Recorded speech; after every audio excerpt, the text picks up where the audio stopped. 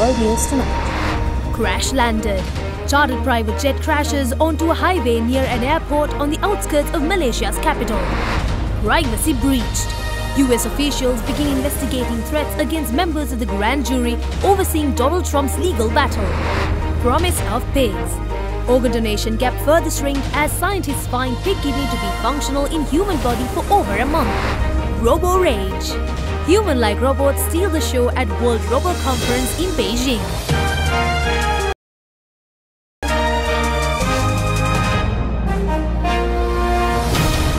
This is Ada Derana World News Tonight. Reporting from Colombo, here is Sanuvi Mudanayaka. Good evening, you are joining us on World News.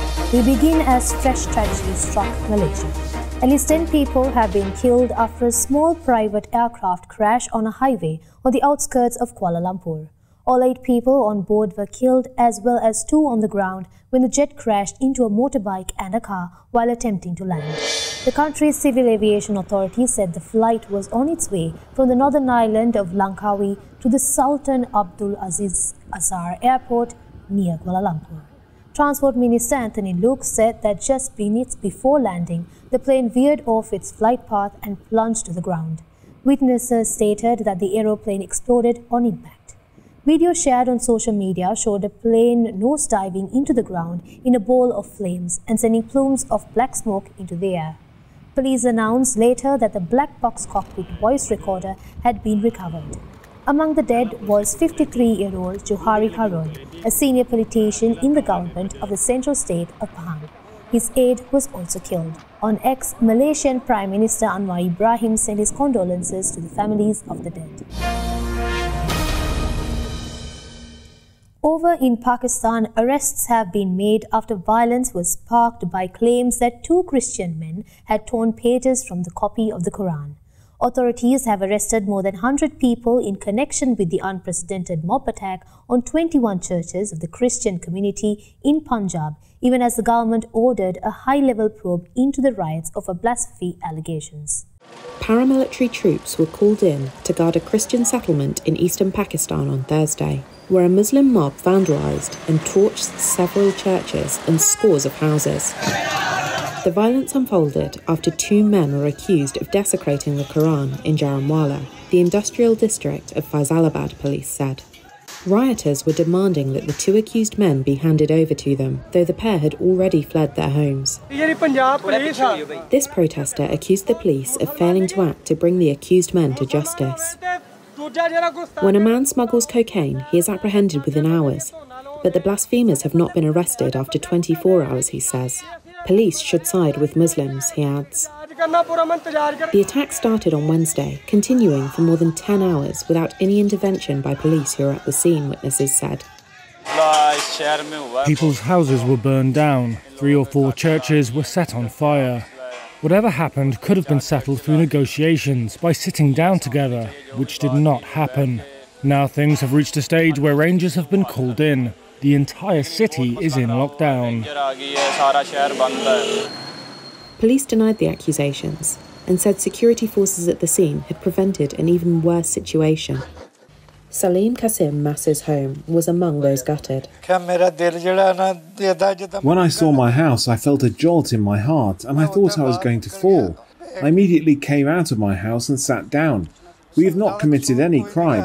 All this is a grave injustice towards us. Residents said they witnessed thousands of Muslims, led by local clerics, carrying iron rods, sticks, knives and daggers during the rioting. The troops have cordoned off the Christian colony, blocking all entry and exit points with barbed wire, while hundreds of Christians took refuge in a nearby district. Police arrested over 100 suspected rioters, the Pakistani government confirmed in a statement, adding that an inquiry had been ordered into the incident. Local and national government leaders pledged support for the Christian community in the aftermath. This is provincial government leader Mohsin Naqvi. The losses that you people have suffered, as a government, as a Muslim, as a human being, it is my duty to compensate your loss and restore it to its original form. This is my and my team's promise to you that within 3 or 4 days, we will restore your properties to their original state. Our teams are already working on it. Blasphemy is punishable by death in Pakistan, and although no one has ever been executed for it, many accused people have been lynched by outraged crowds. Rights groups say accusations of blasphemy are sometimes used to settle scores.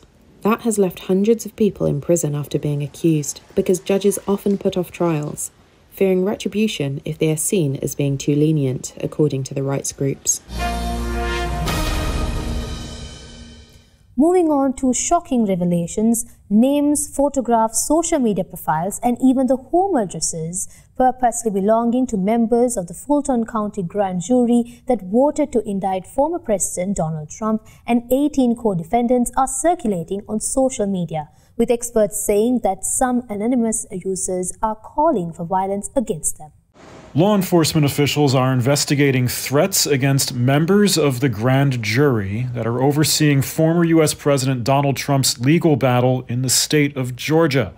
Threats that reportedly came after the personal information of jury members was leaked online.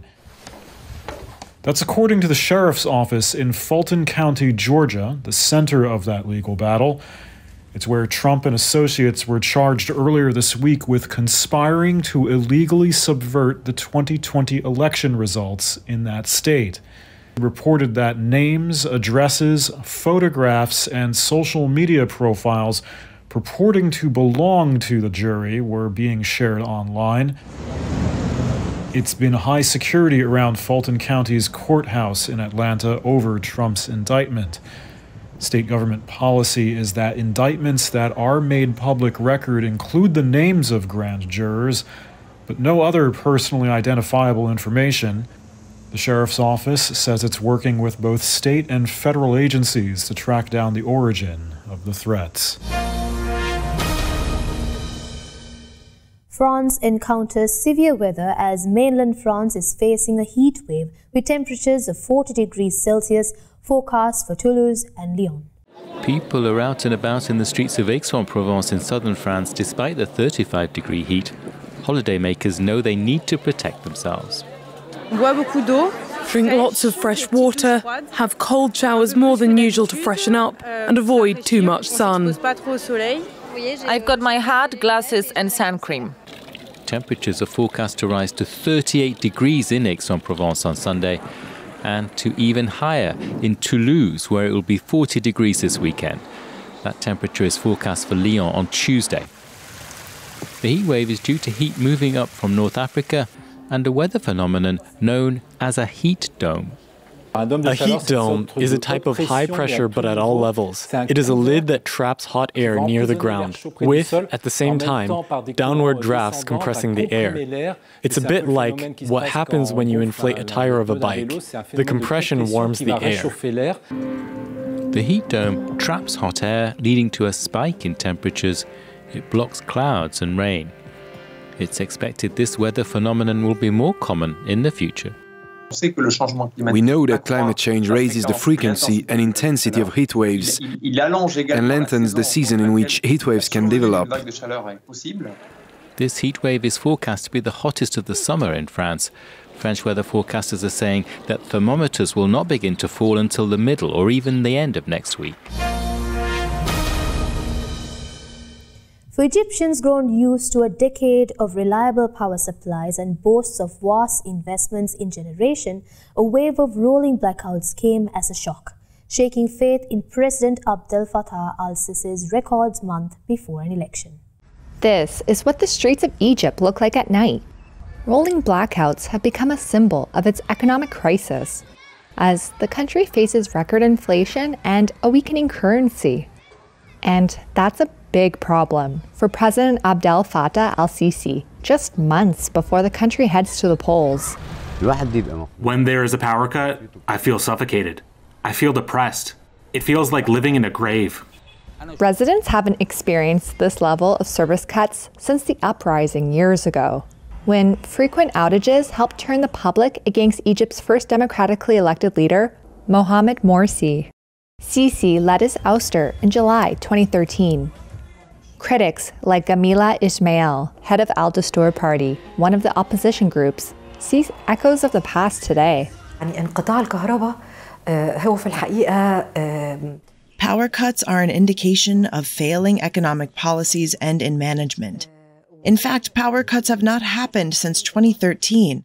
It takes us back to many years ago, to a certain political moment. People feel that we are heading into a certain direction that might be like one that took place years ago. Sisi took power in 2014 on promises of stability and development. A former army chief who's overseen a far-reaching crackdown on political dissent. He's widely expected to secure a third term in elections, due by early 2024. But Egypt's economic troubles are shaking faith in his record. Sisi has shifted blame largely on other factors like the global health crisis and the war in Ukraine. This is Mustafa Bakri, a pro-Sisi member of parliament. He acknowledges that the economy is suffering from crises, but likens it to the financial troubles in the US. He says the Egyptian people will bear the burden because they learned their lesson after the 2011 protests. Analysts say the electricity cuts are partly caused by a dip in Egypt's production of natural gas, which powers most of Egypt's grid and is an important earner of hard currency. The government denies that and says the cuts were simply necessary due to a surge in air conditioner use during unusually hot weather. Residents say they have hit some areas harder than others, fueling a sense of inequality as many complain that life has become tougher due to subsidy reforms, taxes, and soaring prices. We'll be back with more world news after a short commercial break.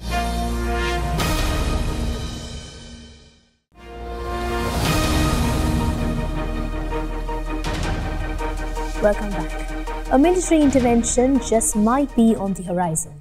The Economic Community of West African States says it is ready to intervene militarily in coup-hit Niger if diplomatic means to restore constitutional order fails. West African bloc ECOWAS stands ready to intervene militarily if all else fails to reverse a coup in Niger, a senior official said on Thursday. Commissioner for Political Affairs, Peace and Security, Abdel Fattah al-Musa, said the valiant forces of West Africa are ready to answer the call of duty. That was as he addressed army generals from member states who were meeting in Ghana. By all means available, constitutional order will be restored in the country. And this meeting today bears testimony to that. Military officers in Niger deposed President Mohamed Bazoum on July 26. They've defied calls from the United Nations, ECOWAS and Western powers to reinstate him. That prompted West African heads of state to order a standby force to be assembled. Musa listed past ECOWAS deployments in Gambia, Liberia and elsewhere as examples of readiness. He also accused the junta of playing cat and mouse with the bloc. They are pretending, that, now they are ready for talks. But even us, they are telling us that they are ready for talks. They are still seeking reasons to justify an unjustifiable coup d'etat. Musa also strongly criticised the junta's announcement that it planned to put Bazoum on trial for treason. The United Nations, European Union and ECOWAS have all expressed concerns over the conditions of his detention. The junta has said it's open to talks to resolve the crisis. In Niger's capital, Niamey, large crowds have taken part in protests against ECOWAS and in favour of the coup leaders. Demonstrators accuse ECOWAS of being manipulated by foreign powers and say they reject outside intervention. Now on to the updates of the historic Camp David summit, where President Joe Biden hopes to cement ties between Japan and South Korea. The leaders of Japan and South Korea are coming to the U.S. for a weekend summit with President Joe Biden, part of a bid by Washington to strengthen ties between two key American allies. Tokyo and Seoul have a long history of acrimony and distrust, but tensions are easing amid rising concerns over an increasingly aggressive China and an erratic North Korea. Here is Japanese Prime Minister Fumio Kishida before departing for the summit Thursday. As the international norms built on freedom and openness are shaken, Our bilateral relationships with the United States and South Korea that have been at its strongest will be the foundation of this historical opportunity to bolster the strategic relationship between the three countries. South Korean President Yoon Tung-yeol focused on the country's neighbor to the north in comments about the summit earlier this week. In order to fundamentally block North Korea's nuclear and missile threats, the Republic of Korea, the United States, and Japan must closely cooperate on reconnaissance assets and share North Korea's nuclear weapons and missiles data in real time. North Korea issued another escalatory threat ahead of the summit, saying it may launch an intercontinental ballistic missile or take other military action to protest the meeting. That's according to a South Korean lawmaker on Thursday, citing the country's intelligence agency. While the summit is unlikely to produce a formal security arrangement that commits the nations to each other's defense, they will likely agree to a mutual understanding about regional responsibilities. The summit comes as the leaders of the three democracies face doubts at home. Only some 4 in 10 voters say they approve of Yoon, Kishida, and Biden in the countries they govern. And there is little evidence closer security ties are a priority for ordinary citizens.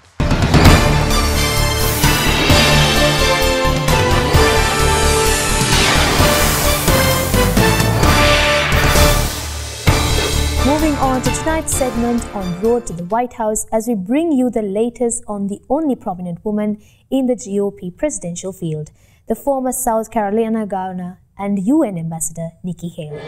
When Haley first launched her bid for president, she proclaimed it was time to put a woman in the White House and that kicking back at bullies hurts more if you are wearing heels.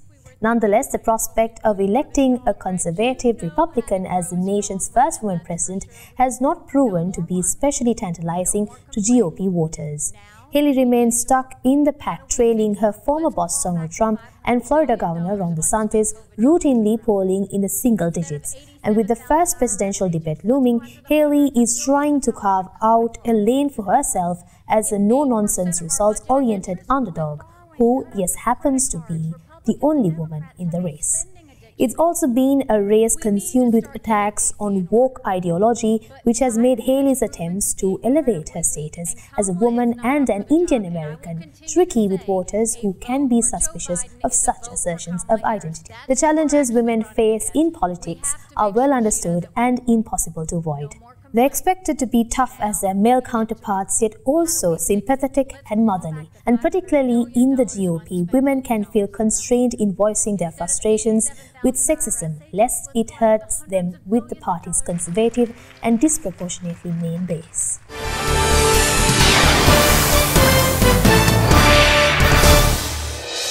Major breakthrough now as surgeons in the United States have announced that a pig kidney they transplanted into the body of a brain-dead human patient has functioned normally for more than a month, a promising sign in the effort to address widespread organ donation needs. It could be a promising sign for the future of organ donation. According to surgeons in New York, a genetically modified pig kidney functioned normally inside a brain-dead human patient for over a month. It immediately started making urine, which is an extraordinary thing because you're standing there. The kidney, you take the clamps off and the human blood comes into the pig kidney, turns this beautiful pink color, and then a couple of minutes later, urine starts squirting out of the ureter. I think it's given everybody a real renewed sense that this is going to be our reality in the future, and it's going to be great. It's the longest without rejection that a pig kidney has functioned in a human body, albeit a brain-dead one. For years, medical experts have attempted xenotransplantation, animal-to-human transplants, but human immune systems have always attacked the foreign tissues. Using genetically modified pig organs brings the hope of a closer match. On Wednesday, surgeons in Alabama reported another success, a week's worth of kidney function in another deceased human body. The fact that these kidneys were able to not just produce urine, but really provide life-sustaining function is truly a remarkable feat. Researchers in New York will continue to monitor the kidney's functionality for a second month. In the US alone, over 100,000 people remain on the transplant list waiting for organs, and thousands die each year waiting.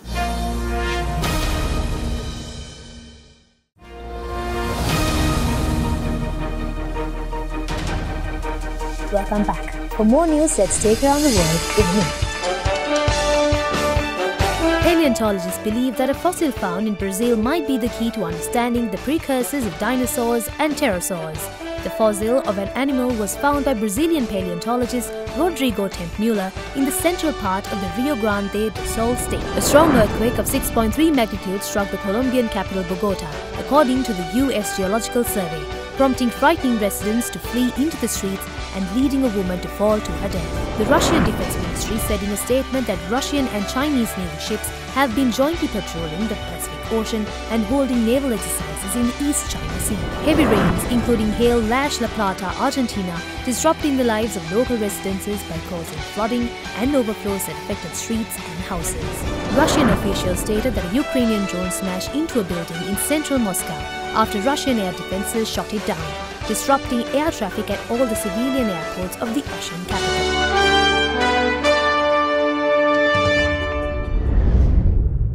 That is all we have for you on World News Tonight. If you miss any of today's programs, you can always rewatch by touching us on YouTube channel, youtube.com/Derana English. We're leaving you tonight in China's capital Beijing, where visitors were treated to a display of vivid humanoid robots at the World Robot Conference. Thank you for watching. Good night.